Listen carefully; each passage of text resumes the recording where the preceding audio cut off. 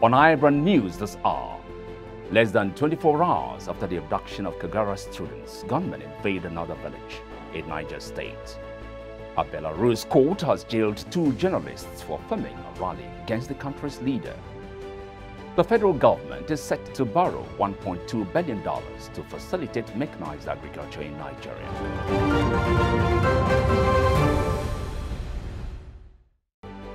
Hello there, thanks for joining us. And now here are news-making headlines. I'm Michael Nath.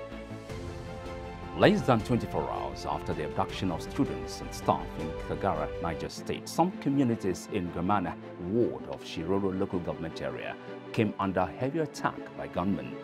Sarkin Zama, Barkin Kogi, Siiko, and other adjoining villages invaded by the gunmen Wednesday evening. The operation, which lasted 4 hours, was said to have recorded some casualty. According to reports, some residents who sustained degrees of gunshot injuries were rushed to various hospitals for medical attention. Many Nigerians, including the Senate President Ahmed Lawal, are disturbed over the abduction of students and staff of Government Science College, Kagara, Niger State. The Senate President described the incident as a callous and despicable crime.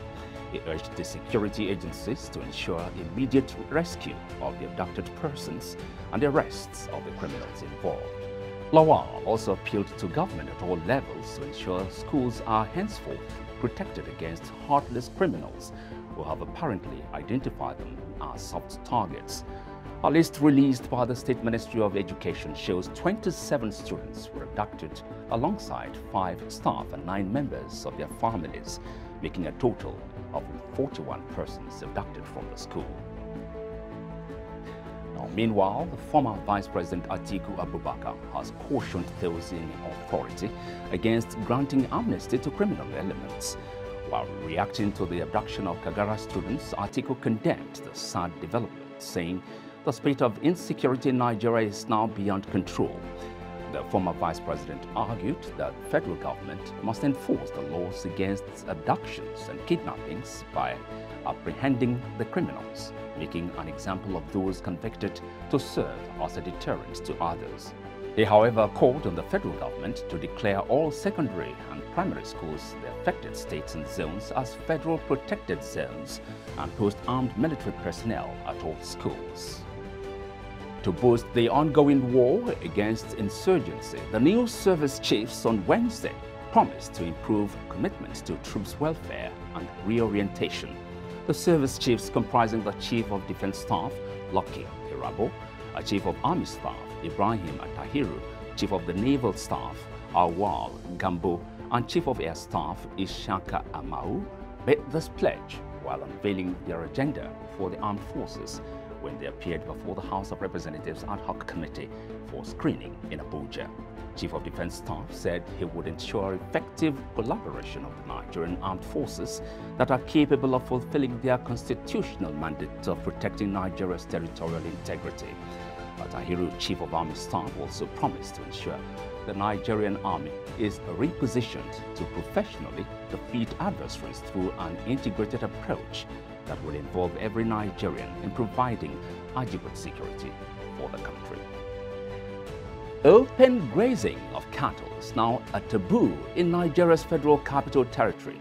The FCT administration said it had communicated the directive to the leadership of the Fulani herdsmen in Abuja. The director, Abuja Environmental Protection Agency, Dr. Hassan Abubakar, said the 1-month ultimatum issued to the pastoralists had expired, adding that the violators would be sanctioned henceforth. The decision of FCT authority is coming against a ban on open grazing by the Northern Governors Forum, who described the practice as outdated. Abubakar further revealed that the FCT Minister, Mohammed Bello, has earmarked 5 locations for cattle grazing in Abaji, Kwale, and Kuje area councils. The National Agency for Food and Drug Administration and Control has approved the use of AstraZeneca vaccine for use in Nigeria. NAFDAC Director General Professor Mujishola Adeyeye on Thursday said Nigeria stands in a better position in the ongoing battle against the infection of coronavirus pandemic among the global community. NAFDAC got the dossier of the vaccine a week ago, while its safety committee went to work immediately to evaluate its safety and efficacy for Nigerians, while affirming that the vaccine could be stored in 2 to 8 degrees centigrade. She explained that there were 3 additional vaccines undergoing evaluation. South Africa on February the 1st received 1 million doses of Oxford AstraZeneca formula, but decided against administering it over concerns of whether it would protect against a widespread variant. It instead went with the vaccine by Johnson & Johnson as it bets to begin taming the pandemic in Africa's hardest hit nation. Now, foreign news. A Belarus court has jailed 2 TV journalists for filming a rally against the country's leader. Katrina Andreeva, 27, and Daria Kosova, 23, jailed for 2 years, were arrested in a Minsk apartment block in November while live streaming an unauthorized protest. They are with Poland-based Belsat TV. Mass protests took place across Belarus after Alexander Lukashenko claimed victory in a presidential election in August, widely condemned as rigged. Belsat TV rejected the accusation that by broadcasting footage of the demonstration, the 2 journalists had disrupted bus services in the Belarusian capital. Business now. The International Monetary Fund has called for caution in the use of cryptocurrency, describing it as a concern.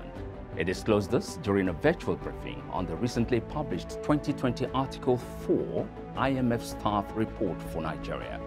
The resident representative of IMF for Nigeria, Ari Aisan, said the concern on the use of cryptocurrencies was why many central banks were cautioned about the development.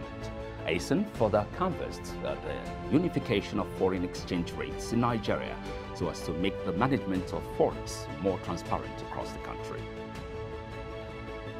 Nigerian National Petroleum Corporation (NNPC) says it won't hike the ex-depot price of premium Noto Spirit PMS in February because it has to wait for conclusion of the stakeholders and labor consultation meeting. It assured the consumers that in spite of the rise in the price of crude oil in the international market, it has ruled out the possibility of any increment in February. The Group General Manager, Group Public Affairs Division, Dr. Kenia Obateru, explained these in a statement. According to him, the decision is to help conclude ongoing engagements with organized labor and other stakeholders on acceptable framework that will not expose the ordinary Nigerian to any hardship. President Muhammadu Buhari has approved the appointment of Dr. Orji Ogbonnaya as new Executive Secretary of the Nigerian Extractive Industries Transparency Initiative, NEITI.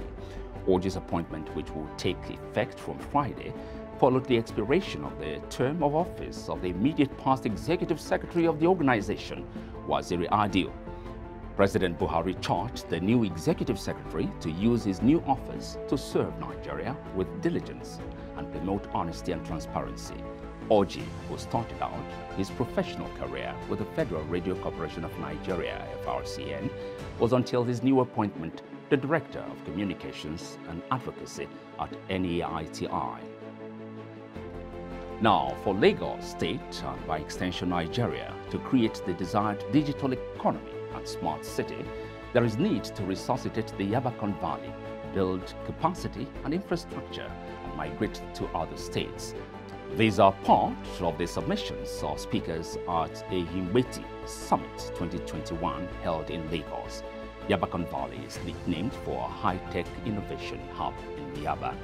The Ehimweti Summit, designed for businesses and individuals to maximize digital innovation and other business opportunities, came to an end on Thursday. The federal government is set to borrow $1.2 billion from the Dutch Bank and the Development Bank of Brazil to facilitate mechanized agriculture in Nigeria. Senior Special Advisor to the President on Agriculture, Andrew Kwasari, told journalists in Abuja the initiative is under the Green Imperative Project. According to him, the loan had been insured while the financing is coming from the Dutch Bank and Development Bank of Brazil. Kwasari said the loan was structured with a monitoring policy with the Central Bank of Nigeria to allow the lending of the facility to entrepreneurs in Nigeria. The Central Bank of Nigeria, CBN, has mandated commercial banks to open new dollar accounts with offshore lenders for receiving international monetary transfers. The directive was disclosed by World Remit and International Money Transfer Operators (IMTO) Clear to its clients. The new directive on dollar account opening is coming 2 months after the CBN raised the alarm that its policy mandating IMTOs to pay diaspora remittances beneficiaries in dollars is being flouted. The regulator further directed that all mobile money operators should disable wallets from receipt of funds from IMTOs following suspected abuse of policy guidelines by the IMTOs. And it's a wrap on News Now. Don't forget to follow us on our social media platforms and our websites for more details. Thanks very much for watching. I'm Michael Nath.